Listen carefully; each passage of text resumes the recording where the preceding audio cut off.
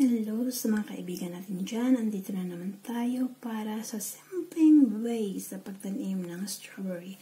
Actually, itong strawberry na ito, binili lang namin sa market. Tapos, ayan. So, try natin magtanim. Actually, first time ko magtanim nito. Mayroon na akong last year na tanim na strawberry na, pero binili ko siya sa market. So, ang ginawa ko is, buhay na siya. Transfer ko sa lupa. Ayun. Ang dami siyang bunga last year, guys. Ang sarap. Pero ito, first time ko magpatubo ng strawberry gamit yung mga buto niya. Ayan, nakikita mo yun. Ang liliit na buto. Hindi siya ata. Ayan. Parang hindi masyado klaro, diba? Ayan. Pero ang gawin na natin is, ipipil natin siya. Siyempre, gamit yung kutsilyo. Kahit anong tray or pot or plastic na pwede nyo paglagyan, okay na rin. Lupa natin at saka tubig natin. So, simulan na natin. Ang gawin natin is pumili tayo ng kahit anong strawberry dyan. Ito ko, pipiliin ko kasi may damage siya. So, yan, pipiliin natin. So, kakainin naman natin after eh. So, yung balat lang kukunin natin ha. Yan, for example yan. So, ang gawin natin is balatin natin siya. So, ayan. Ikakat ko lang siya. Pwede rin siya itanim, pero gusto ko i-separate na. Ayan. So, ayan. Siguro tama na yan. Ayan. Balatan lang natin. Kunin natin yung seeds niya. Makikita mo yun, diba? Ayan o. So, ang liliit na mga seeds niya. Kung makikita mo, hindi ko alam kung makikita niyo masyado. Pero ayan. Yan ang kukunin natin. Diba? Ayan siya. So, manipis lang. Ayan. First time ko to, guys. Hindi ko pa to nasubukan before. So, sana mabuhay para happy days.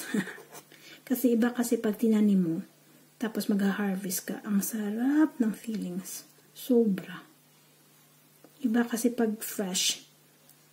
Di ka guys sa market. Kasi pag sa market, ilang days na yan dyan naka-display, diba? Tapos naka-fridge. Depende kung saan ka bibili, diba? Ayan na guys. Marami na siya. Siguro kasya na yan. Ayan.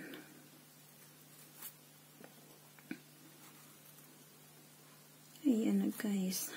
Pwede na yan. Ay, ito marami siya. Marami siya. Kung makikita mo, yung maliliit na buto niya. Ang dami. Ayan. So, ang gawin natin, kuha tayo ng lupa natin. Ang dami niyang buto. Sana mabuhay ito. Ito, yung anong plastic ko, nilagyan ko siya ng pangalan at saka yung pizza para alam ko, matrace ko kung kailan siya tumubo. Ilang days or weeks or month ba. So, ayan. Kailangan natin ng lupa. Ayan.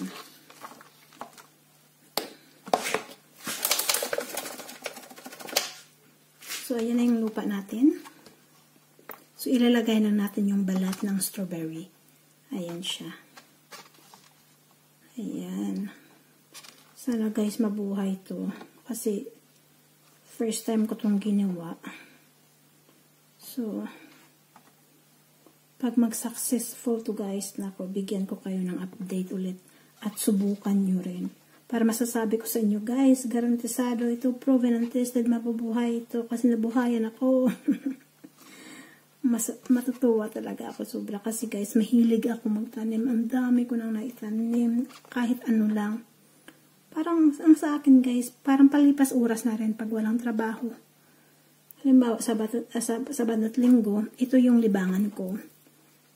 Kung hindi kami lalabas ng asawa ko, so, nag-gardening ako. So, ayan na siya guys. So, marami na siya. Ang dami niya. Sana mabuhay to guys. Ayan na guys. Sa nakikita nyo. Ayan na. Tapos, lagyan natin ng lupa sa taas. Kunting lupa. Ayan. Ayan. konti pa. Matabunan lang siya.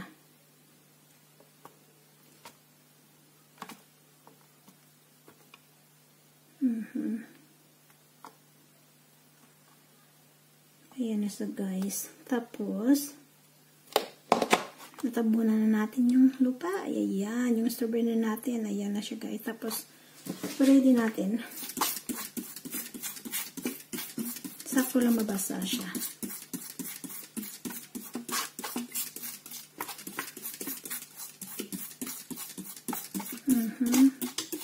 Ayan na, basa na siya.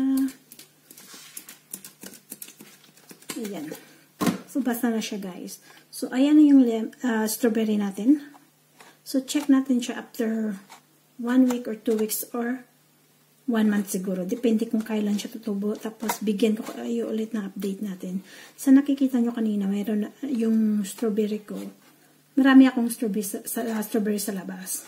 So, ipapakita ko sa inyo next na update ko. Sana, sa simpleng paraan, makatulong yung step by step na paggawa natin ng strawberry sa pagtanim gamit yung balat niya. So, sana nag-enjoy kayo. Salamat sa susunod ulit guys. Thank you very much.